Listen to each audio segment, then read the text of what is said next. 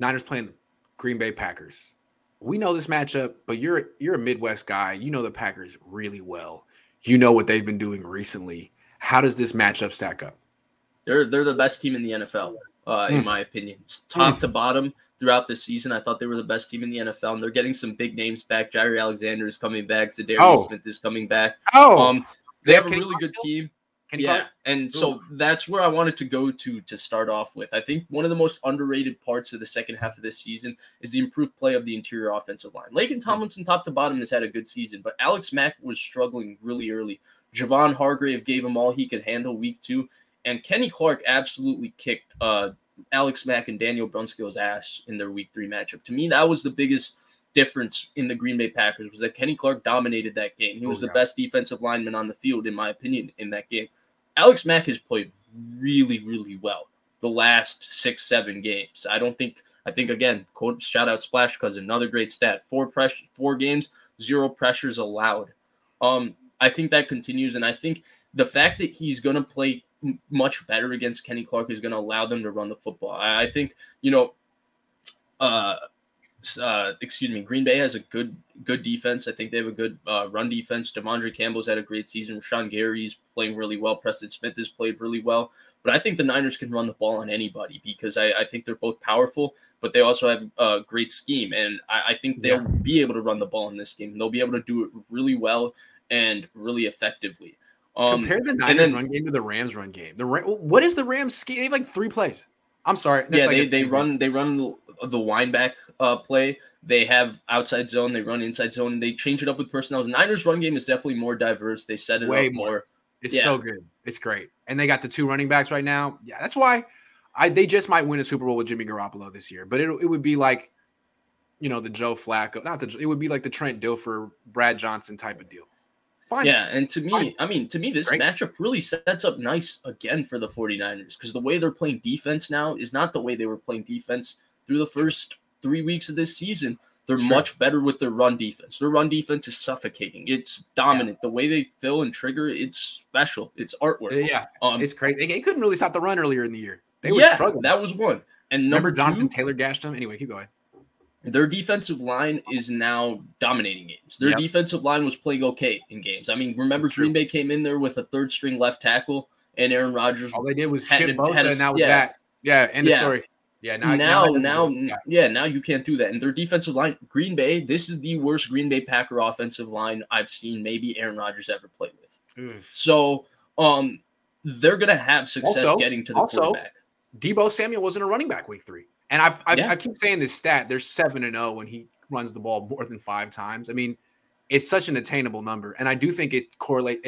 I think it's important because he's averaging a touchdown every 7.5 carries. So, yeah, it's like a cheat code they discovered midway through the season. So, I mean, yeah, and you hear me talking. I 100% agree with that. And I'm basically telling you, I think Green Bay is the best team in the NFL. And I think the Niners match up really, really favorably with them. Mitchell didn't play in the first game against him. Yeah, he didn't play either. He didn't play. Nope. They had a heavy dose of Hasty and then a little bit of Sermon. Yep. Yeah. And the Niners Jeff Wilson too. They have Jeff Wilson too, who I think deserves more carries, but he's not playing at all. So because Debo is basically one of the taking bigger factors in this game though is just fatigue. 3rd straight road game, and this is why the Niners generally stay in Youngstown or West Virginia because it's exhausting. Yeah, but they look pretty energized right now.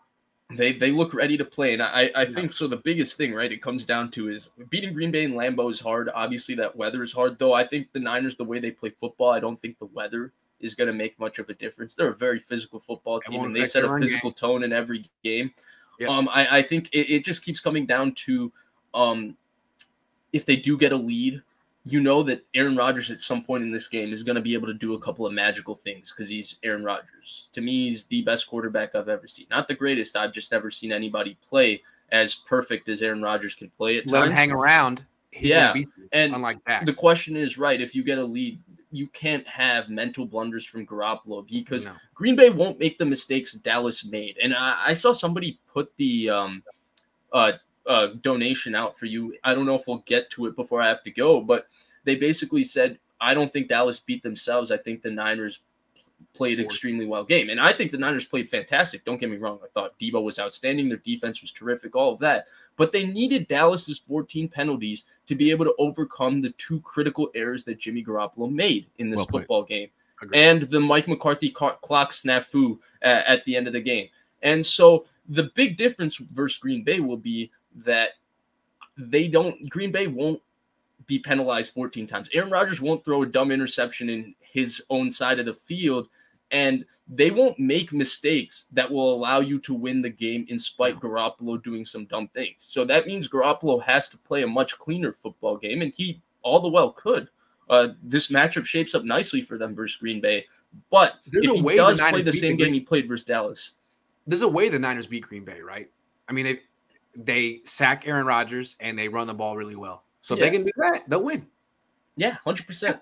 Yeah, I think so. But when they lost earlier this year, what did they not do? Sack Aaron Rodgers. Yeah, pretty much. All that well. Yeah. So it's pretty obvious with the Niners. I think there's one way they beat Green Bay. I don't know how many ways Green Bay can beat the Niners, but it seems like the Niners' one way of winning right now is really, really doable. And just keep giving the ball to Debo. It's not that hard.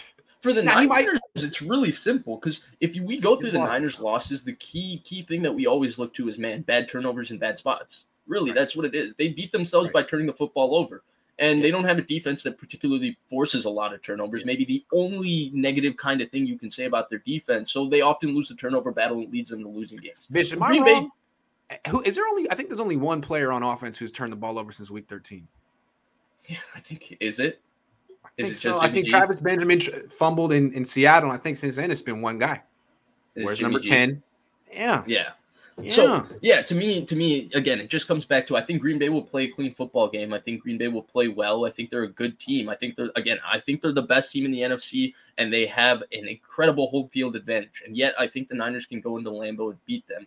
But you can't be, throwing a dumb interception at 23-10 in your own side of the field and allowing Green Bay to get a touchdown, because with that crowd in that stadium with Aaron Rodgers, Devontae Adams, they're going to make you pay. My favorite thing about this week and this matchup is I haven't made my mind up yet. I don't know who's going to win. I got to think about it. I got to listen to more guests and ruminate on this one because I don't know. I could definitely see the Niners winning. But I can see him losing. I got to think about this all week. I got to draw this out. Stay tuned. I'll let you know right before kickoff. I think the one thing I will say is no matter what, I don't think this game will be a blowout either way. I think it'll be a really, really close football game. And I know people are looking at the 2019. They have not played Green Bay in Green Bay with the team. They played them in 2018 with C.J. Beathard at quarterback, but they've not played Green Bay and Green Bay with Jimmy Garoppolo. It's a whole different animal. They were a lot better than the Green Bay team they played in 2013, and it took a magical Colin Kaepernick drive to take them down the field to win that game. Green Bay is. And what I want to say to Kyle here is, look, you're free to have a quick hook here with Jimmy Garoppolo. I mean, he's got 2 injuries, and everyone knows it. They're both on his throwing arm, shoulder and a thumb. He didn't look good with the thumb. I guess he didn't look good with the shoulder too. That was second quarter last week. Now it's outdoors in Lambeau. If he's stinking it up, do you really have to give him the third quarter? I don't know. It's worked out all year, but at a certain point, 2 injuries, people will understand if you make the switch. And I'll say I'm intrigued to see how his thumb is, right? Because the number one thing he talks about with his thumb is gripping the football. Right. I mean, I've walked outside in 0-degree weather, 5-degree weather. If you're holding on to something, it's usually a rock. It's just very difficult to grip. I've played basketball in that weather just outside with a couple friends. I've actually had to play, soccer games in ridiculously cold weather at times just because it's just what happened. And kicking a soccer ball in that weather is like kicking a rock. And so I'm assuming that gripping a football is not the easiest thing to do. So I'll be interested to monitor with his thumb because he said grip is the one thing he's worried about. Yeah, to me, it's a bad matchup. But I thought the Cowboys were a bad matchup too. And they were. And the Niners won anyway. So who cares? Maybe it doesn't matter. Maybe they're just going to have their Trent Dilfer year where it's like, it's not about our quarterback at all. He's so irrelevant. We could win with Nate Sudfeld maybe. It's all about Debo and how many times we can get him the ball. And it's not hard to get him the ball. You can just hand it to him. You can walk over to him, put it in his hand, and then he'll make everyone miss. Yeah. Do you think Shanahan will show up in khakis? And Jimmy won't wear sleeves to make a statement. I think so. Yeah, throwback. That would be tight. You think it was real sick that he walked. Huh? You think Colin Kaepernick will come to the game just to cheer on his team? I don't think he lives in the Green Bay or Wisconsin. He was a Packers fan growing up, though. Yeah, I know. I mean, I can't wait. I can't wait for Fox, Buck, and Aikman to show the picture of Aaron Rodgers with the helmet lopsided on his face. Did you know that he was a Niner fan? Aaron Rodgers. Yeah, they'll start up. Aaron Rodgers grew up in Chico, California, just 45 minutes away from Candlestick Park. Niners fan growing up. And then the picture of him sitting in the green room, they'll pan to that. And then they'll pan to Alex Smith, shaking Roger Goodell's hands. I feel like they have that entire sequence of clips on, ready to go. I feel like I've seen it 100 times. Yeah. Every time they play it. And they play it like why? The Niners could have had Aaron Rodgers? What? I don't believe it. That's amazing. And then with Kaepernick, remember they used to show the letter he wrote in 4th grade about how he's going to be a football player? Play for the Packers. Yeah.